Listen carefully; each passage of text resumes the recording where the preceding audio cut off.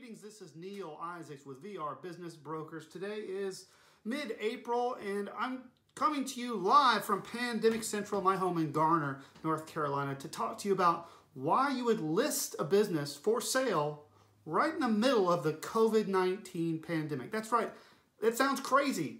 Everything is paused right now and I'm suggesting that you go to market with a business. If you are a Triangle business owner and you've thought about selling your business, there may not be a better time than now to sell your business. Let's talk about why.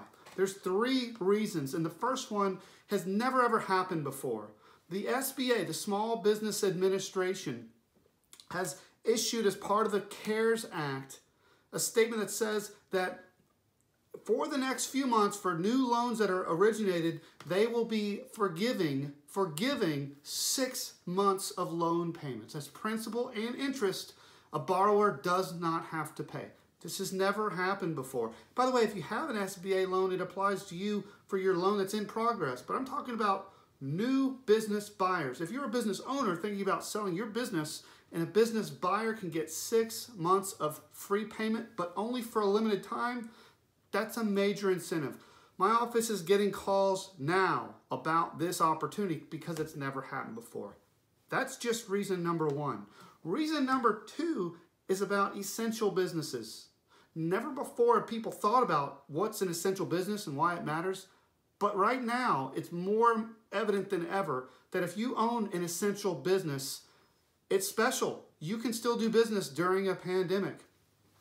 The governor issued an order on March 27th. And to distill some of the businesses down that are essential, it includes all restaurants, grocery stores, doctors, healthcare providers, pharmacies, hardware stores, post offices, office supply stores. The list goes on and on. We have buyers looking for essential businesses to take advantage of this SBA opportunity. The third and final reason why it's important to consider going to market now with a business for sale during the COVID pandemic is where we are. It feels like it's been forever, but it's really only been about a month. And nobody knows how the COVID pandemic will affect valuations. However, we do know that it's relatively early now, and the financial damage that's been done could be mitigated if we compare it to a longer, protracted downtime. Essentially, people will look at your profit and loss statement. They'll compare it to years past. If that damage lasts months and months and months, it will hurt the valuation possibly more than if it's just for a month or so. Those are three reasons why, if you've considered selling your business before, now in the middle of the COVID-19 pandemic could be the best time.